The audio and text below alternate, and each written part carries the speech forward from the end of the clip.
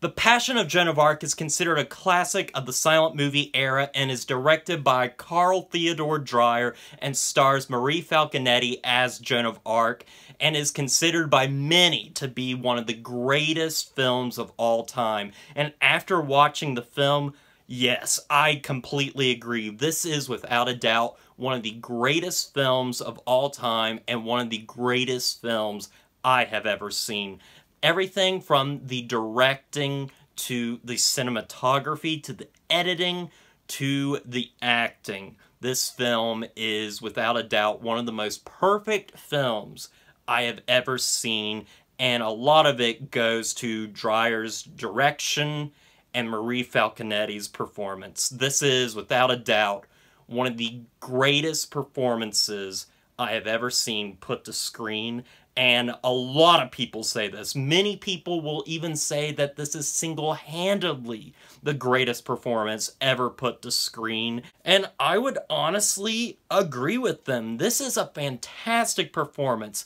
And for just a silent movie, many people will probably just look at silent movies and be like, oh, that was in the past. But no, this is a fantastic performance through and through. Though there are no speaking lines in this movie, Maurice Falconetti gives a performance of a lifetime, and it's sad that this was the only performance she ever did on the screen, and it is a fantastic one. She is completely immortalized in this film. She is Joan of Arc.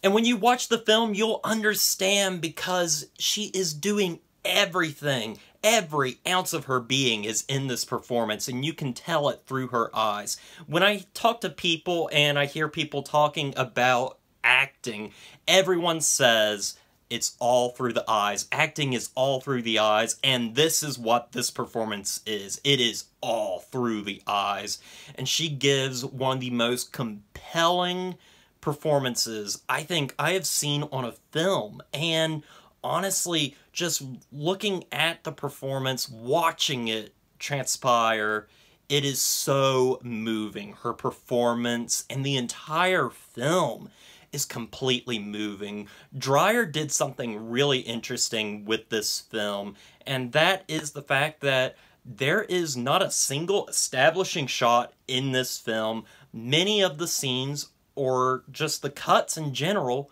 are close-ups. We just see actors' faces throughout the entire movie, making it honestly a little claustrophobic and kind of tense, which I really did enjoy. It makes us get in Joan of Arc's situation where she's constantly being harassed by these bishops, these priests, as they're basically judging her to basically condemn her. And it's very well done. It feels like you're there, and it's just perfectly executed. The editing in this film is amazing, and I really don't have anything bad to say about it aside from a few, cuts here and there that don't work, but a lot of that is due to this movie being, well, extremely old. It was made in 1928. And also, I thought this was really cool that this movie came out at the time it did, because Joan of Arc in 1920, the Catholic Church finally made her a saint, and this is a movie basically commemorating that. And also, I love how this film is basically about her trial. A lot of the dialogue, or not really the dialogue, but the speech that we see on the screen is taken directly from her trial, which are some transcripts that I have actually read, and they are pretty accurate. And I just love the detail with that, and that's basically what this film is. It doesn't really have too much of a traditional structure to an actual film like any other film, and I really like that. And it is basically just focusing on her trial. We don't know exactly why she's there. We just know that this person is being, tried for something that she's clearly innocent of. And Really, another film that this really reminded me of was a film with a similar title, and now that I think of it, is heavily inspired by this film, which is Mel Gibson's Passion of the Christ, which was another film dealing with somebody that is condemned, and we don't see the beginning of why he was arrested and tried, and we just see the events as they are unfolding, and I think that's really amazing that this film has influenced so many different things.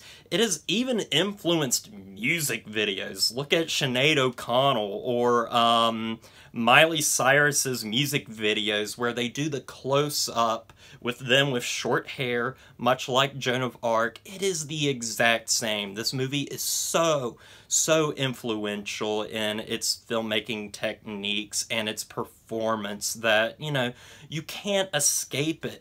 Even the Tom Hooper Les Miserables has a callback to this movie during the scene where Anne Hathaway is singing into the camera and her hair is cut. It is very much evoking the emotions of this performance, and that is just amazing that, like, I've really been noticing this. It's fantastic. Also, what's really amazing with this film, and crazy that it is even as good as it is that I've heard that Dreyer lost, or at least the original footage for the film was destroyed, and he had to reassemble the entire film from footage that he originally declined to be put in the original film.